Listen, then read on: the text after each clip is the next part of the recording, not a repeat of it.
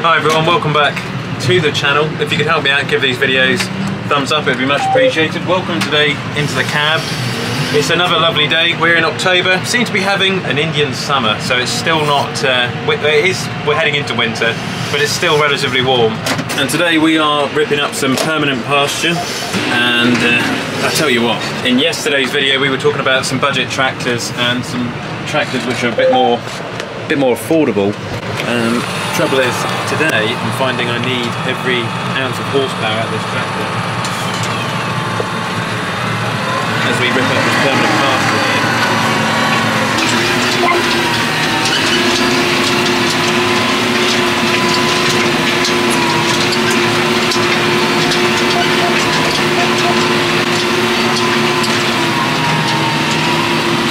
Come on girl, come on! This is the only trouble with these new tractors today. They don't quite give you the power to get the job done. I know they're saving on emissions and fuel, but I do find they haven't got the guts like the old ones did, you know, back in the day. She's really giving it everything she's got now. Come on girl.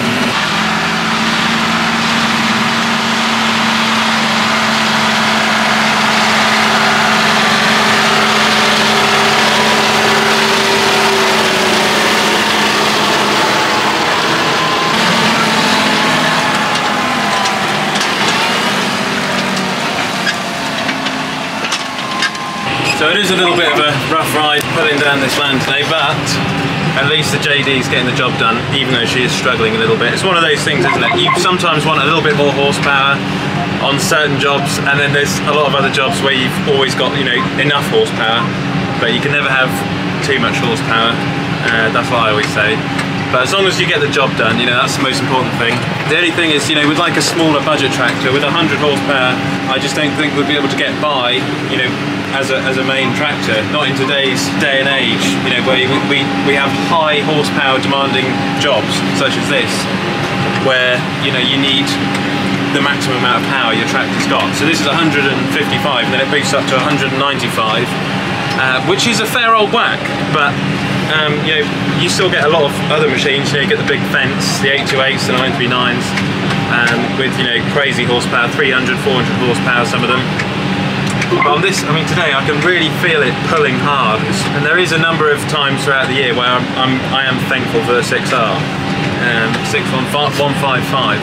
But yeah, it would be good to have a second tractor with like 150, a little bit less horsepower, which you could always use to do the same jobs as the bigger one, if that makes sense. Because if the 6R ever went down, say, it's always handy to be able to have a backup tractor which could pull the Pottinger. One of the other things about the 6R is that, you know, it is quite a modern, futuristic tractor. It's got all of the tech on it, it's got the AdBlue and everything. And it's when a tractor's working hard like it is today, I really miss the sound I used to get with the old 6.9 and my old 100 series John Deere. They really used to purr along. They used to sound brilliant. But these new ones, unfortunately, they just don't have the same character as the old ones used to have. And also, I find myself more and more, as prices are rising, going through like literally hundreds of pounds of AdBlue in this tractor, and I don't know, you know, I'm trying to justify the costs. Like, why, you know, how can we warrant paying the extra however many hundreds of pounds this thing goes through per year? Is it saving us money? Not really, but, you know, it's supposed to be better for all the emissions and everything, which is fair enough, but I just don't know if, you know, the farm can keep paying out hundreds of thousands of pounds over years on AdBlue. So, well, I mean, they do make some smaller tractors now, which you can still buy without AdBlue, but then the trouble is then they can't pull your implements. That's the bigger implements. So, unless you've got a really small implement, but this is a 3-metre cultivator, you couldn't really go much smaller than this. You could buy a 2-metre one, maybe 2.5 metre, but it'll still be quite difficult to pull on heavier land. Tell you what, something I really need on this tractor desperately is a front weight. Normally when I have the front loader on, I can get away with that. Do you know, I just haven't got the traction at the moment for the Pottinger to do this job on the front wheels. Obviously it's doing the job, but it would make a huge difference if I had like one of those John Deere 900 kilogram blocks you get, or I could get one of those front boxes with maybe with Olly's farm on the front, which would be quite fun, but with a weight as well.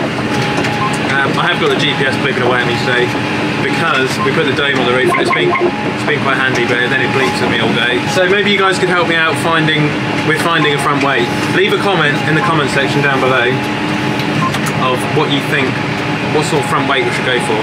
Would you like to see a John Deere front weight? Maybe a Cherry Products front weight? That would be quite cool, with some Olly's farm livery. It's so complicated, these new tractors. You've got to go into all the settings, you've got to I do miss the old ones, really. I do. Funnily enough, a tractor I've been thinking about today was the 7530, because today I've needed a good whack of power, but I like tractors with character and which sound good. So a 7.5 would probably be up there as like a holy tractor. That's the only thing I think which, for me personally, would replace a 6R. Of course, non-AdBlue, that's the other thing. No, not too many electronics. The amount of hours we do every year, so if we do 1,000 hours a year with it, you know, that'll last years if it's looked after well. And I'd probably do an EGR delete remap, and then I'd put a fixed turbo on it. That would be really good then. That would sound mega, and it would be so reliable.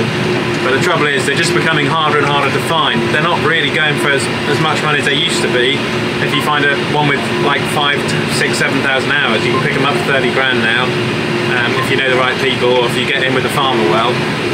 You know, go and visit them, kick the tyres, see what needs fixing on it, and then you can hopefully get it for a good price. And I did today, I got this tractor stuck earlier on the other side of this field where it's a bit marshy, a bit more boggy. Trap drove the tractor, I got in the Manitou, and I used the Manitou's bucket, put it in the ground, and I rocked the Manitou, and we pulled the John Deere out with the Manitou, which was quite clever. Sorry, I didn't get any of it on film, just one of those things, you know, where you're busy. But that was quite lucky, to be fair, that the Manitou could get this out. But yeah, it was just a little bit too wet. Just heading towards marshy, boggy ground, you know. But although the rain's been really good, because we've been able to get in the ground with a cultivator, you do, of course, on the other hand, have to be careful not to get stuck. I didn't realise this tractor weighs like 7.5 tonnes, and with the Pottinger on, it's nearly 10 tonnes. So my little Manitou did well, really. You know, I can imagine, you know, you get into some real boggy ground. You got, not being funny, you got a 10-ton machine in the ground. To pull that out is difficult, and brings me on to my case of having a second tractor. If you've got the second tractor in the yard, you can always come out with that and pull the stuck one out. She's doing well though today, dear. She is doing a good job, grand job. Initially, when I came here early on in the morning, this land which I'm putting down today looked bloody rough when I was putting it down, and I'm so happy now if you look behind, like how at the end of the day you get that job satisfaction, and yeah, I'm so happy with the job the Pottinger's done today. It's done a brilliant job. So yeah, in a minute I'll be heading back to the farmyard and go back for a cup of tea, I think, or something like that, something to eat. But yeah, just nice to have job satisfaction, really. It's been a pretty productive day. Pretty productive. And also, I've learned something. Be careful about wet spots, and I need a front weight. I do need a front weight. So I am busy this time of the year, and we'll now be heading into winter, and we'll do the sugar beet harvest, fodder beet harvest, all that good stuff. So from today's video, if you could help me out, give this video a thumbs up, and also recommend maybe a front weight to put on the front of the John Deere, something to weigh it down, get a little bit more traction in those wheels when we're pulling that Pottinger. And there will be another John Deere probably in the future. Whether the 6R will stay and be changed for another brand, I don't know. But I've always loved the 30 series John Deere, so it probably will be a 30 series. I know we looked at the 10s in the past, at the 6910 when I saw one at Cambridge, but you just can't beat the 30s. They're really nice tractors, and they're capable, you know, even by modern standards, you know, you can still use a 30 series. So that's probably what would happen. So thanks very much for watching today's video. I'm going to enjoy my cup of tea now, end of the day, and then I've got to feed the cows. Enjoy your day, whatever you're up to, be positive, and I'll catch you on the next one.